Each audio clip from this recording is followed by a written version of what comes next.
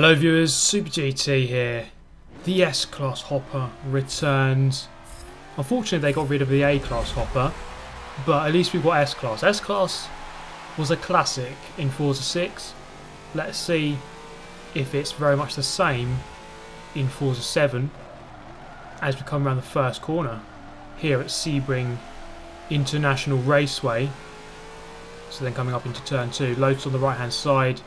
He had a very good launch, he's got very good brakes, although he does brake a little bit too late there. I'm up the inside, the Corvette then, the 2009 Corvette. This thing was very good again in Forza 6. Let's see if it's the same in this game. Plenty of straight line speed as we approach the very fast or very slow chicane with a very fast approach. Too fast for this car's brakes. I braked way too late, and I think I did well to kind of go in between the two cars there and avoid catastrophe. So having to take to the escape road, slotting back in 5th position away from the hairpin, then into the next sequence of corners. Very fast through here, a lot quicker than the A-Class I was playing last week. Into the next turn, and someone's into the back of me. Big punt, obviously a massive misjudgment from that guy. And there's times when you just give up. You get smashed off and you just can't be bothered. To be fair to this guy, he kind of, well, he did wait for me, but I kind of wasted all his time there by not actually moving. That resulted in a very prompt quit. So we're going to move to the next race here at Indianapolis. So 2 American circuits to kick off the video in the American machine. The first turn here, so this is the reverse layout. It's not the layout they use in Formula 1, of course. I believe it's what they use in MotoGP, but I know they go in this direction at least. They don't go in the same direction as the Formula 1 cars would go around this track when they did come to this place.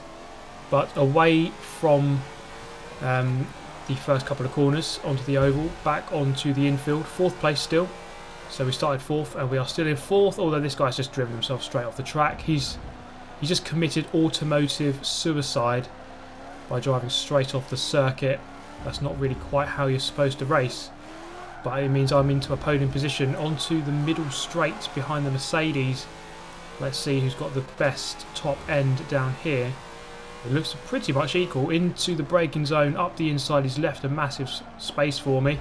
He's going to be side by side into the next turn. I'm just going to get a bit later on the brakes and slide across.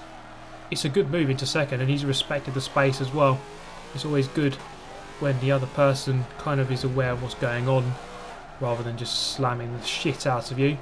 So yeah, good stuff there. Up into second place, now chasing down the Skyline. Do a mistake, mate, do a mistake. He's not quite making it there.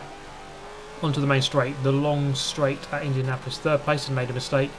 And look at this, it's going to be easy pickings. Into the slipstream, back out again, and easily passed into the lead. Can we take the first sector okay? Go out to the wall, maximise that turn in. It's very easy to brake late for that first corner. Or sorry, it's very easy to brake too late and then go onto the grass. Hooked up with that apex, absolutely nailed it. Second apex, can we do this one? Yes we can. Perfectly done. And then that race kind of fizzled out. It was very easy from there on in.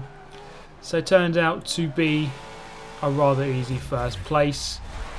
We're going to move then to Rio.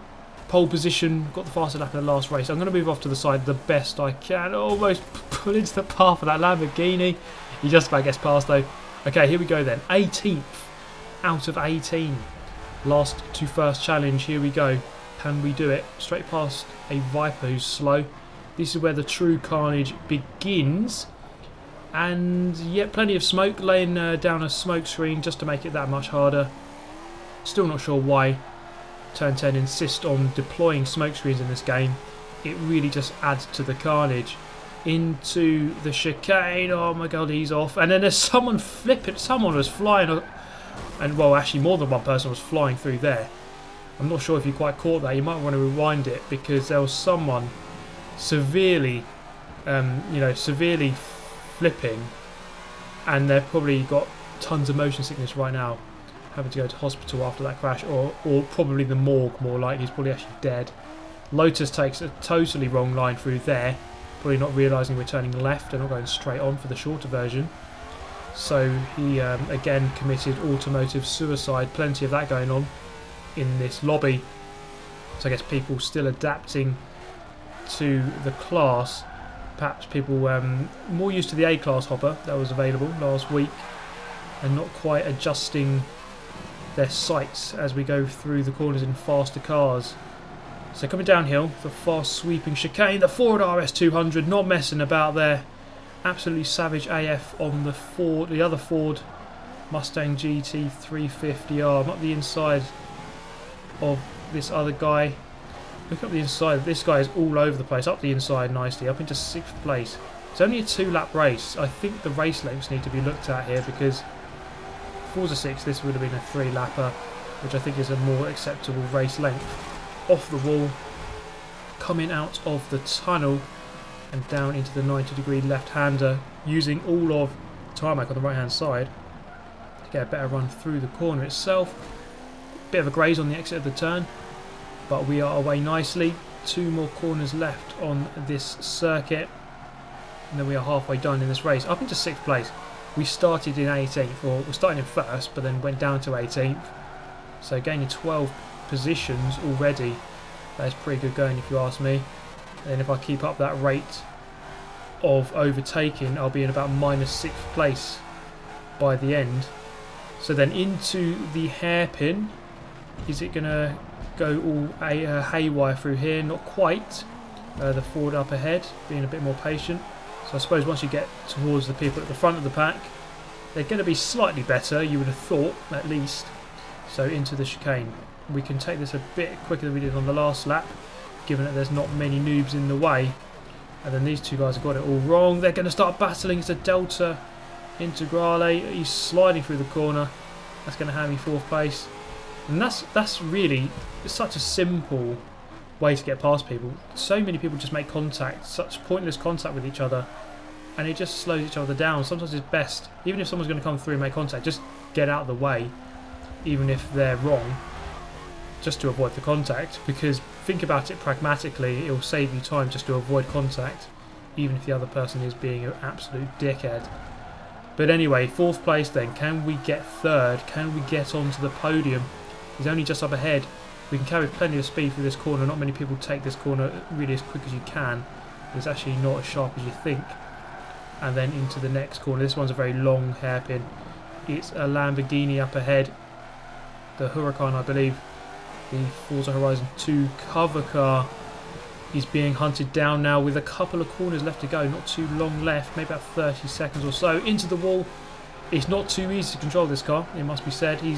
Looks like he's deploying a lag switch, trying to confuse the hell out of me as to exact location, using some jamming grenades, trying to put me off completely. Up the inside, it's a good move, late on the brakes, and we're going to hit the apex nicely, and the other guy hasn't turned in on me, so you know, nice to see that. Onto the podium, 3rd place, as long as I can get round the last 2 corners okay. So after the 1st place in Indianapolis, it's going to be a 3rd place here at Rio. So fairly good start. So a fairly American feel to this video so far. I know Rio isn't, well, it's not in the United States, but it is in South America. Now I was just wondering, I think the credits you get for finishing multiplayer is just too low. With VIP they've got 18,000. If you don't have VIP you would have got 9,000 for that, which is really hardly anything. But anyway, here we go then. VIR, the final race. So once again another American circuit, starting in about 10th, so midway through the pack. Not the best place to be, but we're going to keep it really careful for the first turn. That proximity, however, went flying off to the left, and luckily avoided that, and that one as well. Plenty of people getting collected in that monstrosity, and we threw up into 5th. Just keeping your nose clean, you know, that really is the secret. It's not really about attacking at all, it's just about not crashing, not getting involved. And I really should have gone up the inside of the BMW there, just really wasn't brave enough on the brakes, and he kind of managed to go around the outside of me. So 4th place then. We're away from the main bulk of the pack. That is always good news, always good news. So I was just wondering which variation we're doing here. It's not quite the one-way turn right there, of course.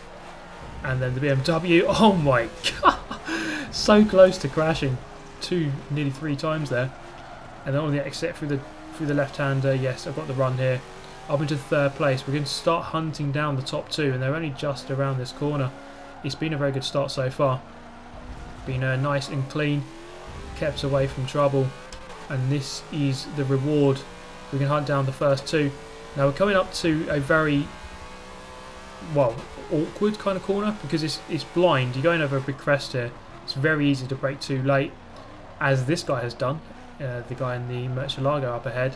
Just going to have to let him slot in ahead, not quite able to get back past him. So still in third place. Now this is a very awkward little complex here. You have to brake very early for this corner.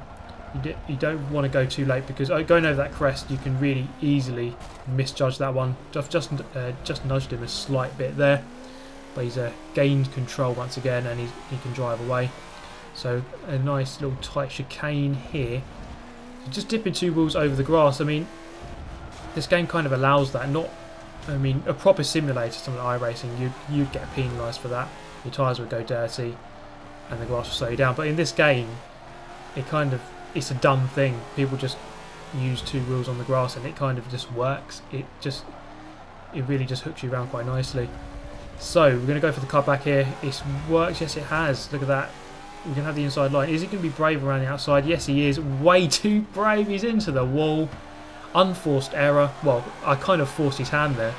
Put up the inside and just asked the question of him, are you going to be brave enough to go around the outside? Obviously he was brave enough, but he was far too brave and far too, well, just asking way too much of his car's capabilities there. Something his car could not quite do for him. So he's once again, we've completed the hat-trick of automotive suicide. So up into second. We have one lap left to try to hunt down the leader. He's just round the corner.